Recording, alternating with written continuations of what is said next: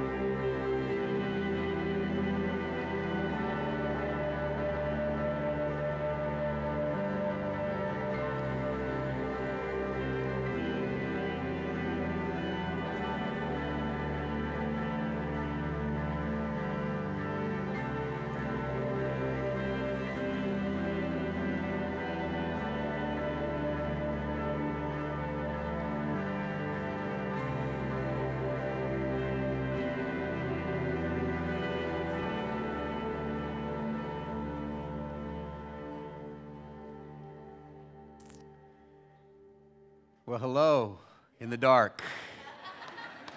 How are y'all? Glad you're here. Please get your bulletin out. I want to do something with you with your neighbors and stuff, and you're going to need your bulletin to do it. So grab the teaching notes. And what I've done is at the top of your teaching notes there, I've given you a list of 12 names in alphabetical order. And with the help of your neighbor, I'd like for you to place them in chronological order. Chronological order. You've got 1 minute. Ready? Go.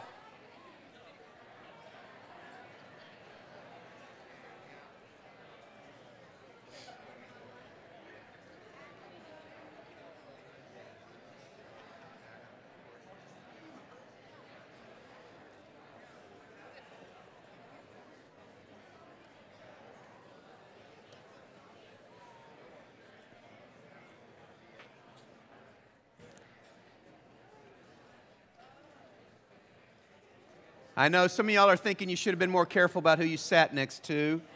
30 seconds. Got 30 seconds.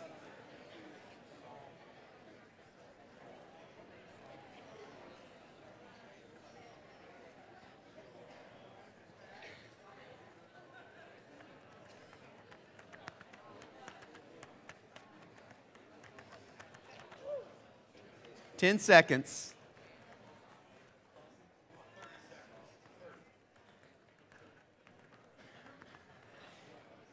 Okay. All right. Now I know you'd have been more particular about who you sat by if you'd known this was coming. Okay, that's fair enough. And if I'd give you more time, you would have done fantastic. But this is just one way of us reviewing. Remember, if you're new here, we're working our way through the story. We're in part 17, but it's not too late to join. We're going to be working our way through the narrative of the Bible all the way to June. And so it's not too late to join us. There's resources out in the lobby area. When you leave, you can grab some of those to help you. The rest of those who've already been here, you're reading in advance, right? Coming, having read the chapter. Yes. 2 people said yes. I heard 2 yeses. Okay. So, and this is a way for us to review. The idea here is that we would not only get a big picture of what the Bible teaches, but also be familiar with it in the way that we can walk our way through the narrative of God. And so this is another way to do it. Number 1 would be Adam. Very good. Very strong response there. Number 1, Adam. All right. Number 2 is Noah. Very good. Number 2 is Noah. Number 3, Abraham. Abraham. Number 3 is Abraham. All right. Number 4, Joseph. Well done. Just even if you don't know, just call it out. I like that. I like that. But Joseph is correct. Joseph would be number 4. Number 5, Moses. Moses. And then Moses was followed right after by number 6, Joshua. Well, this area over here is very strong right in here. Very strong. You guys over here pretty much suck. I don't know what to tell you, really. We were so sure when we did number 1, Adam. The whole room just was coursing in. Okay, so number 6 is Joshua. Number 7, Judges. Very good. The judges come before the kings. And then number 8, the first king. Saul was the first king. This group over here, I'm still not hearing much over there. Somebody, even if it's wrong, yell something out. Okay, yeah, good. Saul.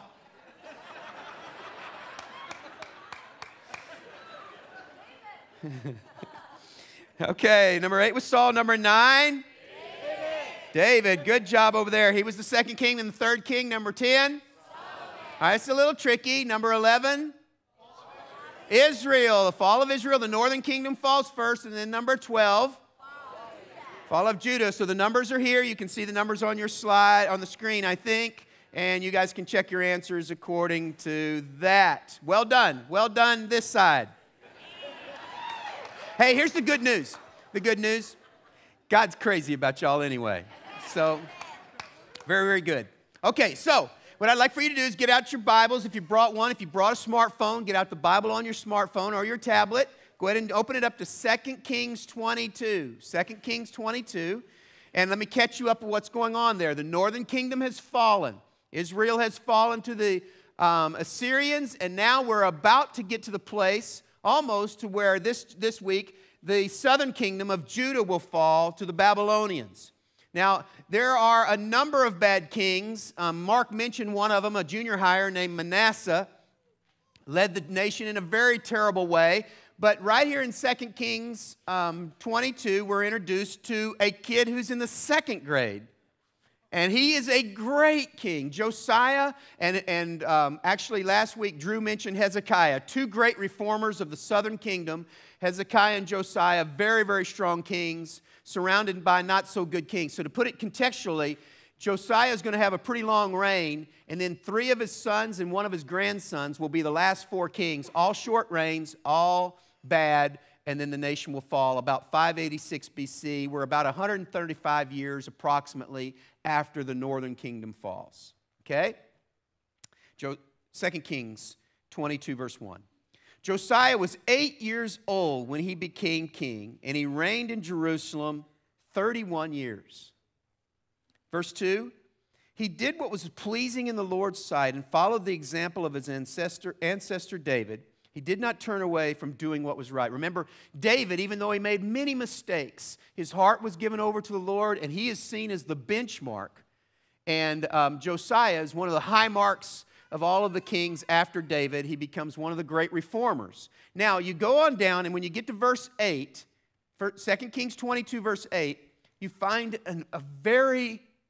Here's what, sometimes I can't decide what to preach on in the story because there's so much stuff. When I got to verse 8, I just got completely stuck. Verse 8. Hilkiah, the high priest. Many Bible scholars believe that Hilkiah was the father of Jeremiah. Jeremiah is the great prophet associated with Josiah. Jeremiah, one of the great prophets of the Old Testament, is associated with Josiah, and Hilkiah, his dad, said to Ch.17, the court secretary, I have found the book of the law.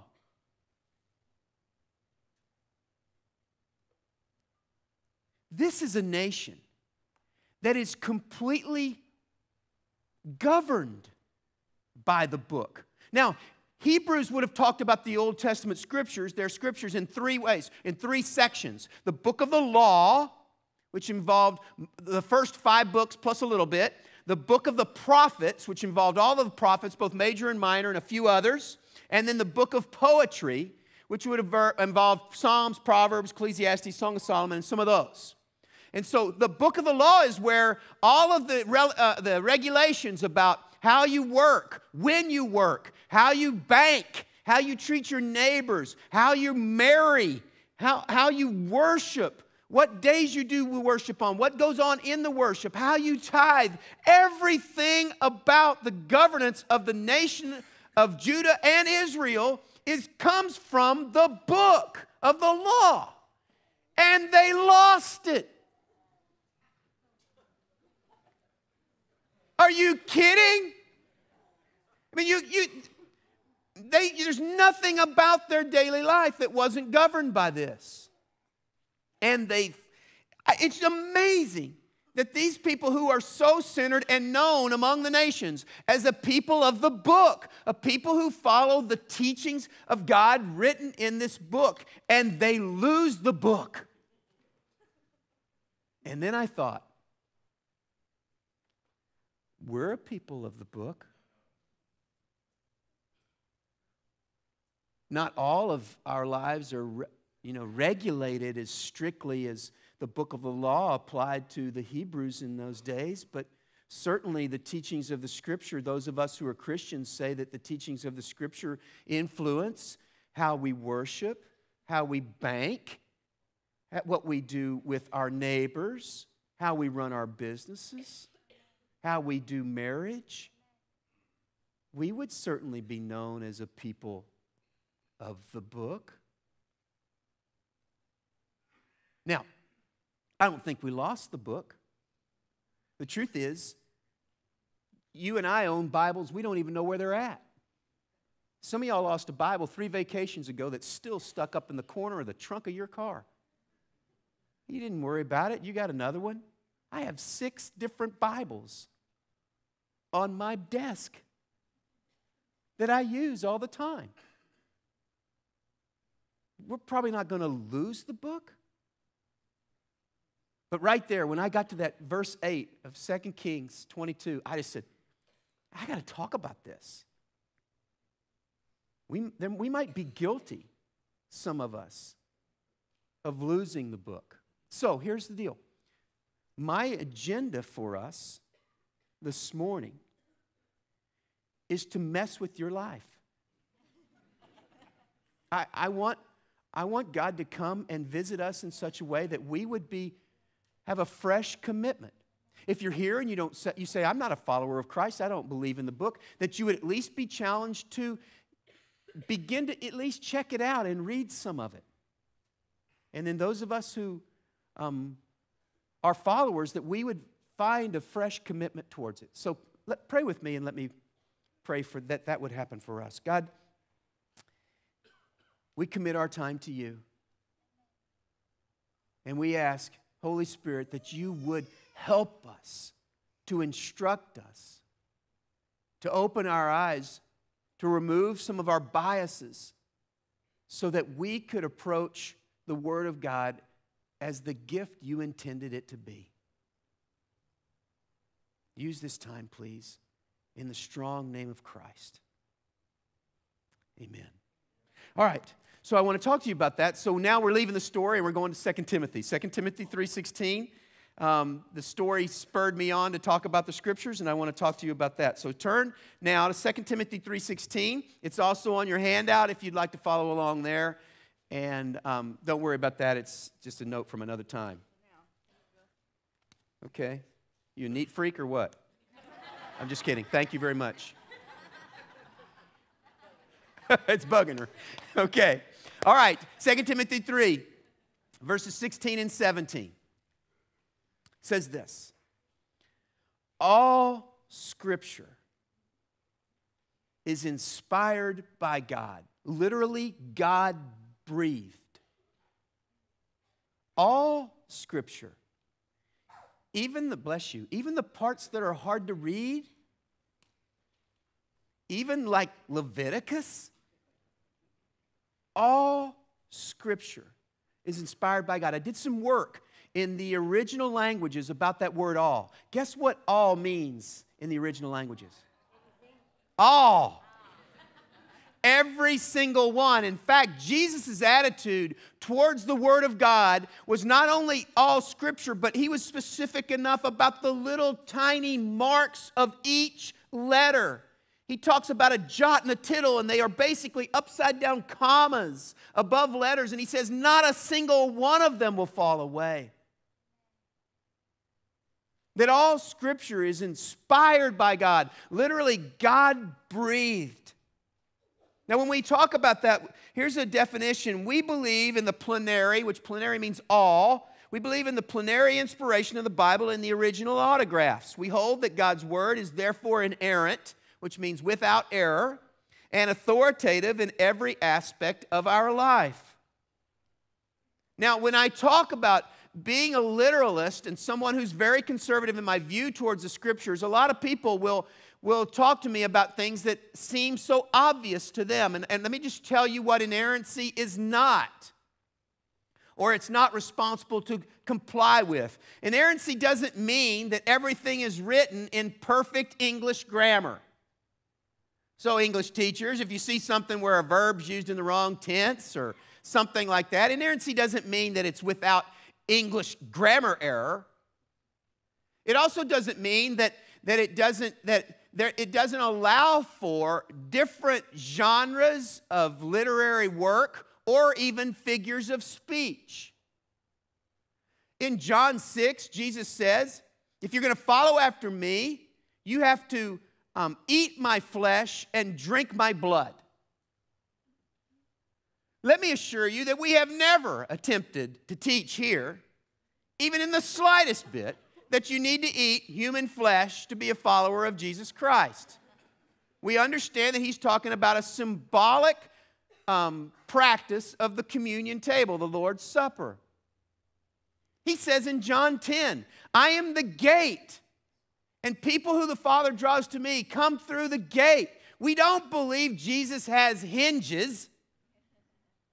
We believe it's a figure of speech.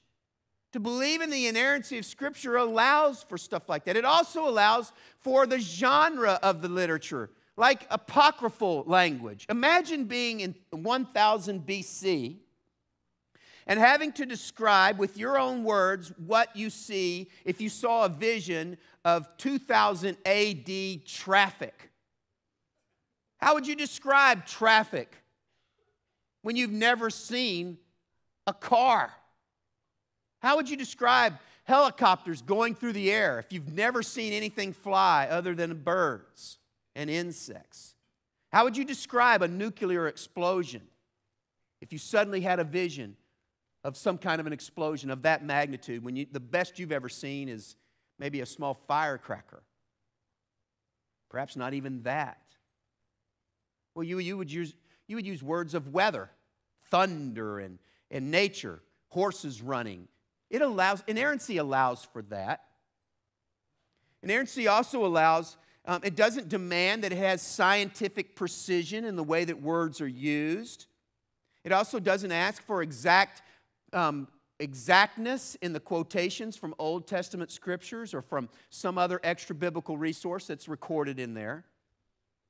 Inerrancy means that the words that God intended to be given to us were God-breathed. Here's another definition from Charles Ryrie. God superintended the human authors so that using their own individual personalities, they composed and recorded without error his revelation to man in the words of the original manuscripts. Another way to say it is in 2 Peter chapter 1, verses 20 and 21.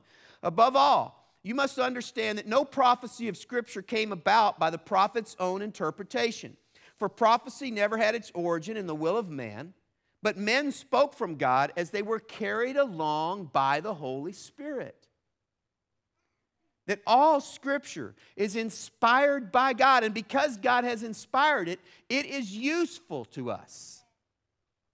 It is useful for helping us to understand what's right. The word there is teaching us what's true. It's not only that, but it also helps us in terms of what's not right. The word here is the idea of an umpire who's calling a game, and it reminds the players where the out-of-bounds lines or where the rules call them to preside in the competition. God's word is useful to us to what's right, what's not right, how to get right in terms of correcting us, what needs to change, and how to stay right. Another version of this says that God's word it's inspired by God and profitable for teaching, for reproof, correcting, and training in righteousness. What's right? What's not right? How to get right? How to stay right? Are you motivated yet to read something? It gives us this benefit, that it is useful for us. But there are still reasons why we might not turn to it. There are objections to the Word of God. If you're here and you're not a follower, you might say, wait a minute, there's some things, I'm not sure I'm buying into all of this. The objections I hear from Christian and non-Christian are basically in three categories. There's more to it than this, but I'm going to be speaking in generalities, and I won't get through all the material. Today, we're going to be late. Just let me warn you. Those of you who don't like being late, I'm going to be long. At least I've been long 3 times. And if I keep rambling like this, I'm going to be longer now. 3 objections. It's scientifically impossible, historically unreliable, or culturally regressive. let's admit that those of us who embrace Christianity come to the Bible with a bias. And here's our prejudice or our bias. We believe God is. And because we believe God exists, we believe in miraculous things that can happen.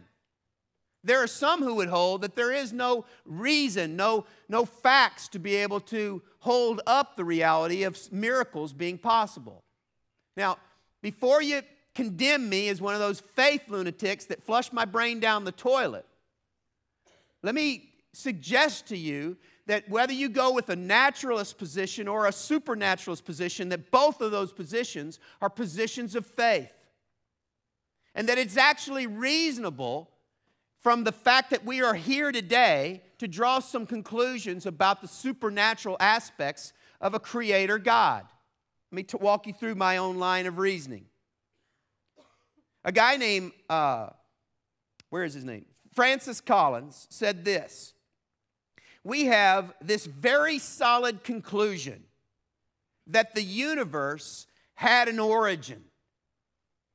There was a time when they thought that the universe was eternal, but now it is very much an agreement and growing in agreement among the scientific community that there was a point in time where the universe as we know it began. There was nothing, then there was something. Now that scientific theory allows me to project some assumptions. First, that the universe was produced by a creative act. And if it was produced by a creative act, then the creator is some sort of mind or has some sort of intellect. The creator used no natural law or forces of nature to create the universe because there was nothing here to use. And so that makes the creator supernatural or outside of natural. As space and time are within the universe, the creator must be outside of space and time because he created it before space and time existed. And that makes him eternal, him or her or it. The universe is material, and the creator was outside of the material, so that makes them spiritual. And the universe was created from nothing, so the creator is incomprehensibly powerful. I'm telling you that there is actually a reasonable conclusion that there was a force that created the universe that we have that was outside of time, eternal, outside of material, which made him spiritual, him or her, it, outside of the fact that he is powerful because it came from nothing to something. We call that person, that being, God. Our bias towards the Scriptures is that miracles are possible because we believe God exists. The Bible spends zero time trying to defend the existence of God. It operates from that bias. Now, I'm not saying that you have to believe that way. We totally respect your right to believe that there is no God. I'm just asking you that you might consider that our position is the same as yours, a position of faith, and that it's reasonable, just as yours is reasonable. Now, one of the things that adds to the reasonableness of our desire and our belief in a God is what I will call the fine-tuning of the universe, that even points more towards a divine creator. Let me read this to you again by Francis Collins. When we look from the perspective of a scientist at the universe, it looks as if it knew we were coming. There are 15 constants, the gravitational constant, various constants about strong and weak nuclear force, etc. They have precise values. If any one of those constants was off by even 1 part in a million, in some cases 1 part in a million, the universe could not have actually come to the point where we see it. Matter would not have been able to coalesce, and there would have been no galaxy, no stars, no planets, nor any people. That there seems to be this fine-tuning of the universe to support life on this particular planet. We call this fine-tuning the anthropic principle. which means basically it seems that someone or something were dialing the dials of what had to happen for life to exist very precisely. The tilt of the earth just right, the temperature of the earth, the speed of its orbit, the speed of its rotation, the place in terms of distance from the sun, the order and the way, the properties of oxygen and how it interacts, and the properties of water. That all of those things are exact in their nature. And it seems that in the anthropic principle that there is some fine-tuning by some created being to establish us. Now this is not just held by Christians. Let me cite some other things. There's a book called The Anthropic Cosmological Principle. There's another one called Just Six Numbers that speak to this fine-tuning. Astronomer Fred Hoyle said, a common sense interpretation of the facts suggests that a super-intellect has monkeyed with the laws of physics.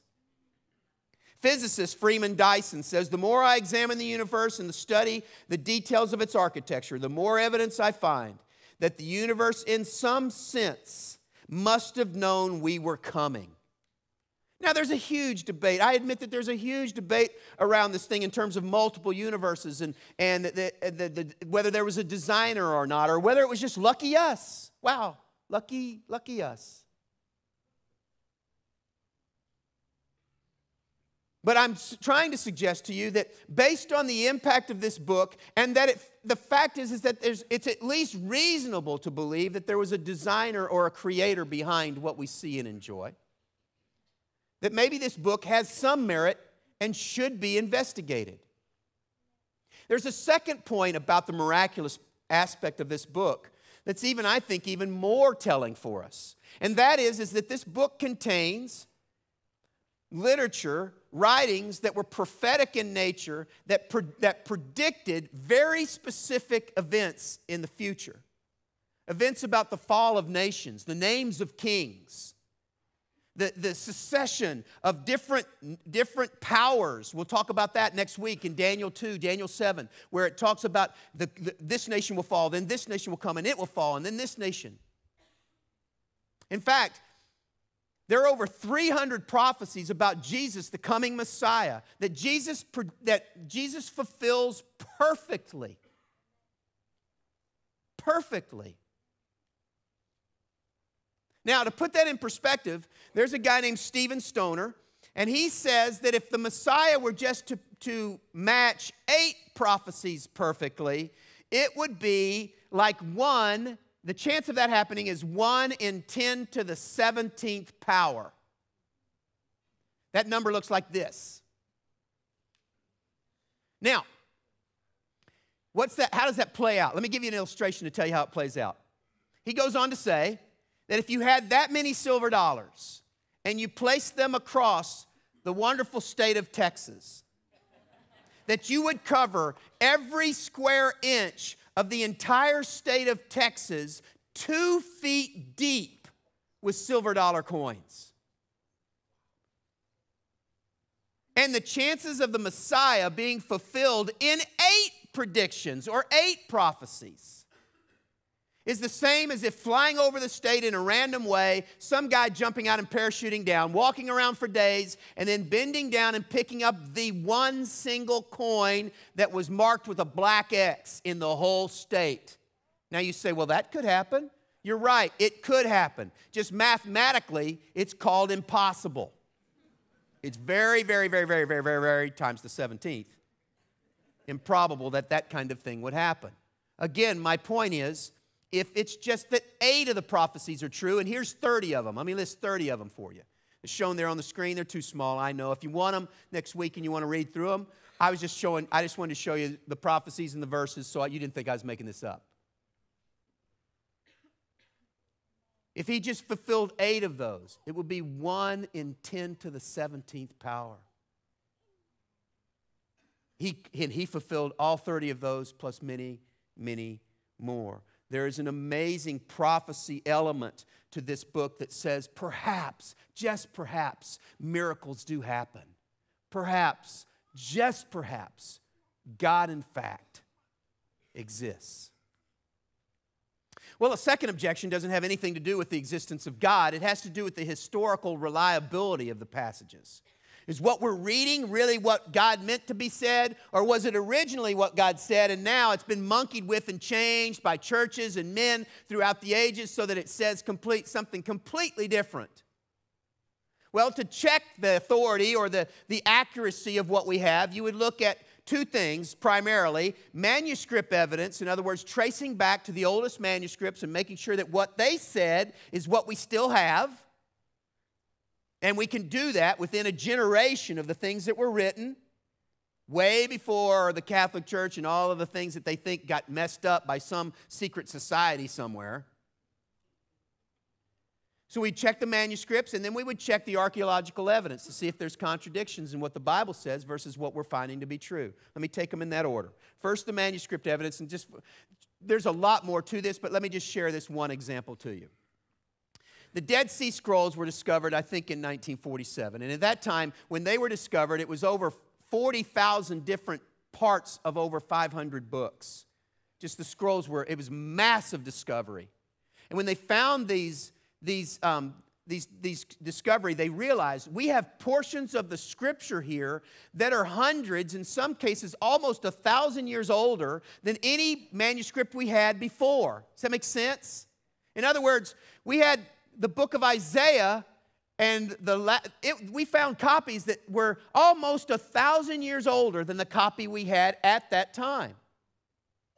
And we thought, many people thought, well, it's like the game of telephone. You say one thing, then another person says something, and by the time you get 5 people down, it's not even close to what you said. You've played that game, right? So we thought 1,000 years, certainly there's going to be all kinds of errors in the copying and the recopying and the changing, just by the fact that people are just writing it down. You make mistakes. Well, here's what we found in the Dead Sea Scrolls. Example, Isaiah 53. We had the complete chapter of Isaiah 53 in these scrolls. They had 166 words in it. In the 166 words in the chapter of Isaiah 53, only 17 letters were in question. 10 of those were the changing of how the word was spelled with no change in meaning. 4 were stylistic in terms of writing the letter different, but it being the same letter. And 3 of them were in one word, light, in verse 11. And we're still not totally sure what to do with that one word. But we came away with this thought. It had 95% accuracy, 5% variance in spelling, with no variance in the meaning from the passage. Over 1,000 years. Are you kidding me? You're more likely to get errors in your cut and paste function of your computer than you are to find an error in what's going on from the generation upon generation, as these scribes took it so seriously when they would copy down the Word of God. They took it so seriously that when they would come to certain words and have to stop and wait a day.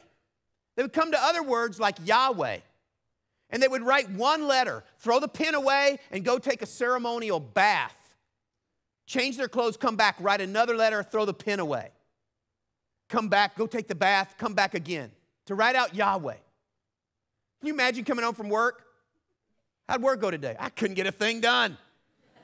Kept coming up with God. God's all over the book. I can't get anything done. I got to stop and start, stop and start. I mean, they were that meticulous about all of the things that were going on. The New Testament is even better.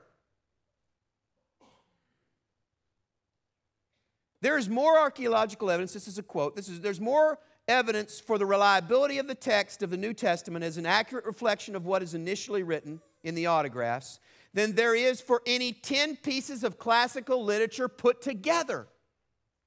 The Bible is also in better textual shape than the 37 plays of William Shakespeare, which were written in the 17th century after the invention of the printing press.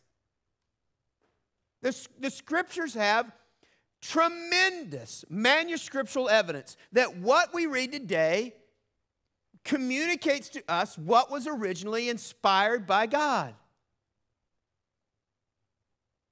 So, if that's true, then what about the archaeological evidence?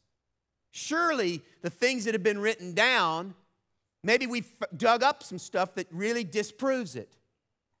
And in fact, the case, that is just simply not so. The Bible is historically accurate and supported by that from every historical dig, archaeological dig that's ever come about. Let me read you a few things. Dr. W.F. Albright from Johns Hopkins University says, there can be no doubt that archaeology has confirmed the substantial history, the historicity of the Old Testament tradition. Miller Burroughs from Yale said, archaeological work has unquestionably strengthened confidence in the reliability of the scriptural record. And then a guy named Nelson Kluik said, it may be stated categorically, listen to this is amazing. It may be stated categorically that no archaeological discovery has ever contradicted a biblical reference. Not one. They're not, I hear things all the time from people, they're out there finding stuff all the time, shows the Bible's wrong. No, they're not. Not once. Not one time. Now, let me say this in respect, but compare this to the Book of Mormon. The Book of Mormon speaks of a society on the North American continent from the year 600 BC to 400 AD. Great cities, great commerce, great wars that are supposedly all fought out on this continent. Do you know that there is not one single shred of archaeological evidence that that society ever existed? Not one. And yet, on the other hand, the Scriptures don't have a single, of tens of thousands of archaeological digs, there's not one single shred of evidence that anything is contradicted. So to say that it's historically unreliable is really, quite honestly, you decide, don't bother me with the facts, I've just made up my mind. Because the historical facts clearly suggest that this book, in fact, is historically reliable. So one last one. It's culturally regressive. Most people I talk to, they're not worried about the stuff they don't understand in the Bible. They don't like the stuff they understand. And they read things. It sounds like it condones slavery. It sounds like it's oppressive of women. It sounds like that it's bigoted in terms of its sexual preferences, and it just sounds like it's just culturally so old. Well, let me speak to this in a couple of different ways. First, let me warn you about a category mistake.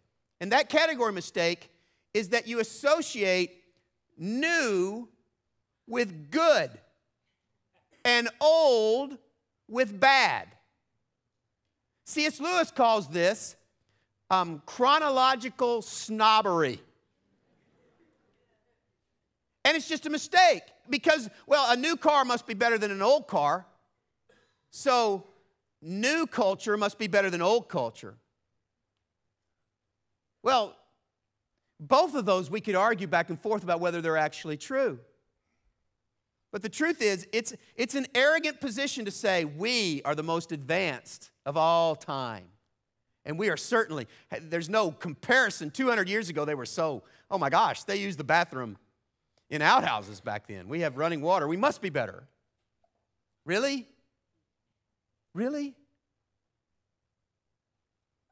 That's a dangerous position, and that's certainly a very weak position to dismiss all of Scripture because you think just because you were born in the 21st century or that you're living in the 21st century, you're the most advanced that the human race has ever produced. Strong arguments can be made otherwise. I'm not saying we're not.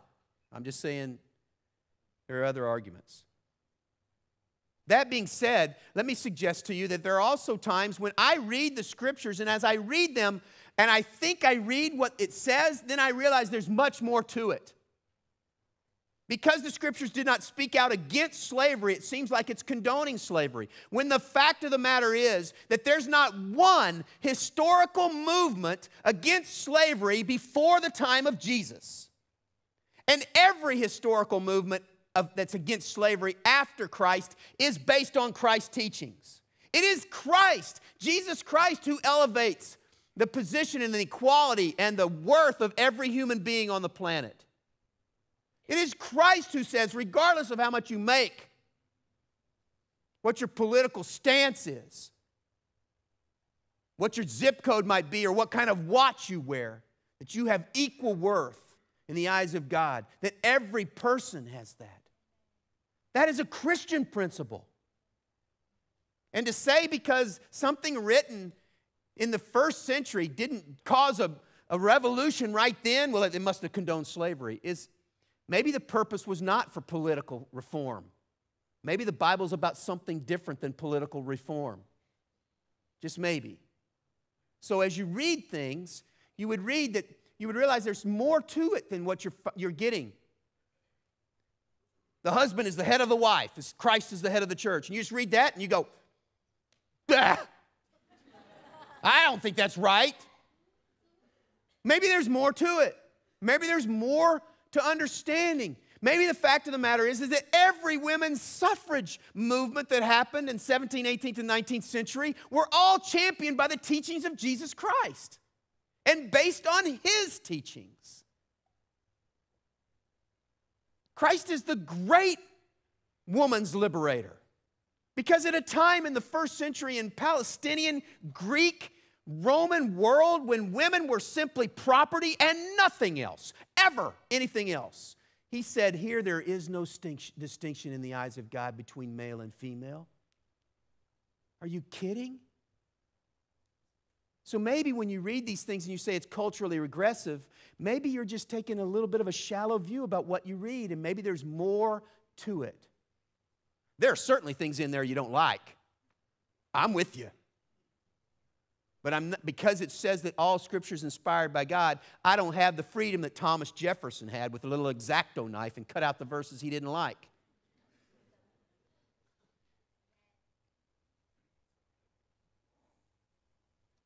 The results of the Scripture are this. 2 Timothy 3:17, after telling us that all Scripture is inspired and useful for us by God to tell us what's right, what's not right, how to get right, and how to say right. It says this in verse 17. God uses it, the Scriptures, to prepare and equip His people to do every good work. Prepare has the meaning of being well fit for something, to matching what's needed. The equip is a combination of words that says you'll have all the supplies you need for the journey. You got anything in your life that you want to do that's good?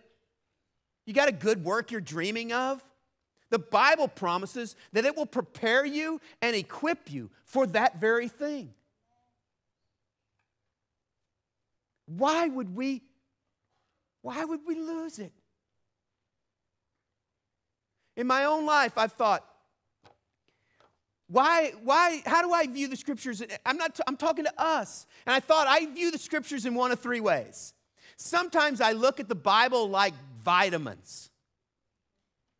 Now, please don't try to sell me vitamins, and please don't send me emails about vitamins, but I'm told that vitamins are good for you, that they're good for you. But here's the truth. Here's the truth of the matter. When I take my vitamins, I don't feel better.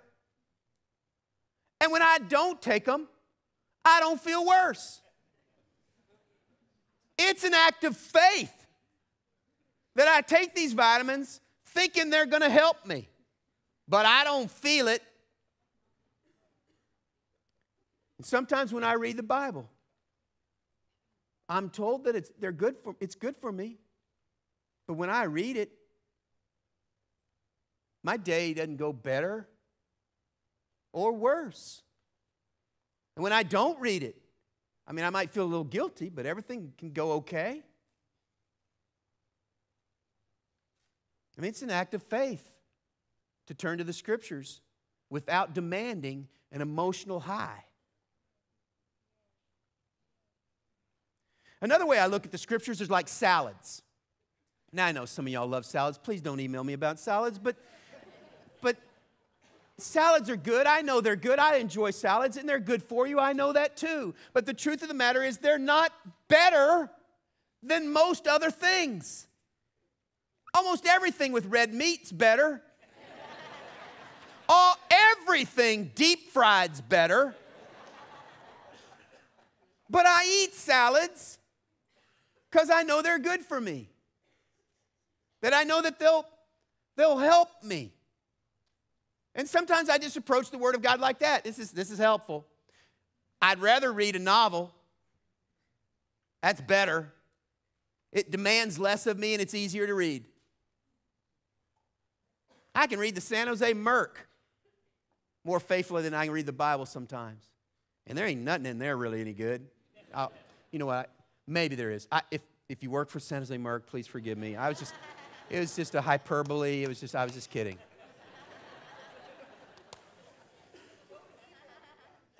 I know I need to quit teasing everybody. So then there's a third way I approach the Scriptures. Every once in a while, and I wish it were more often than not, every once in a while I approach the Scriptures like strawberries in the spring. Now, I grew up in Texas, and being from Texas, we had strawberries, but they weren't really strawberries. You had to dip them in powdered sugar to eat them. They were so tart. But strawberries from here, local strawberries that are fresh. First of all, let me tell you this. This spring, when you hold one up and you look at it and you see that color, that's what God meant when He said the word red. All the other reds are fakes.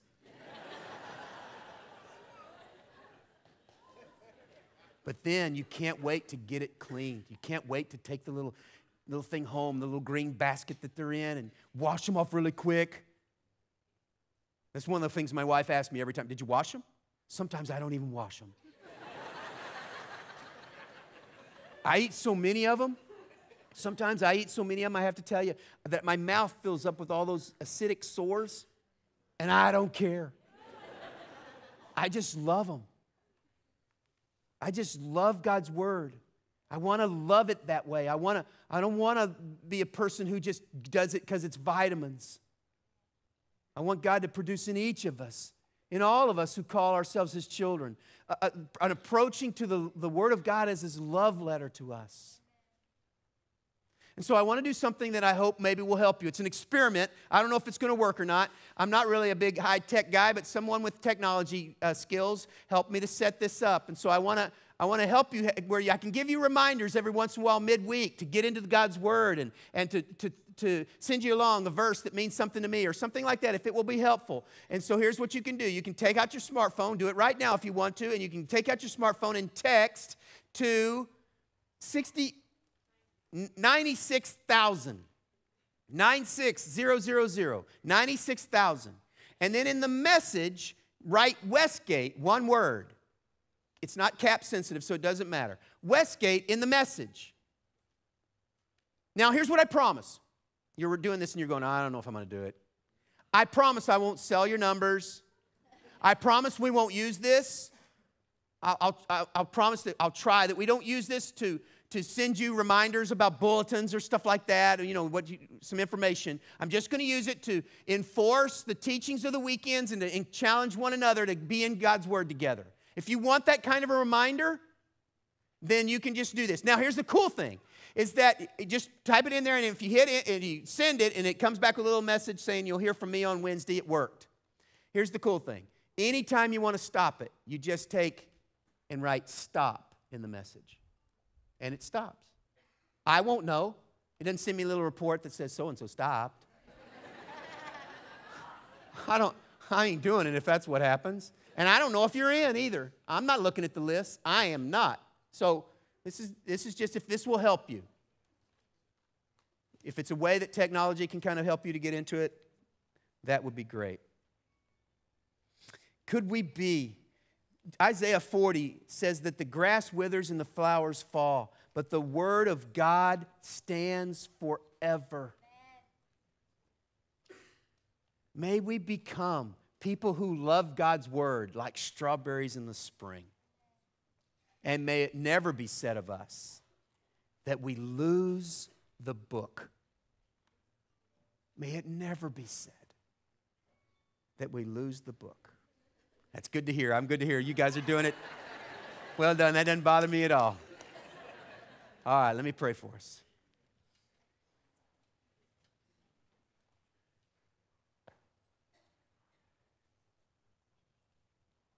God, I ask that beginning in my own heart, I want this kind of love for your word. I confess to you that the Bible many times is like vitamins and salad.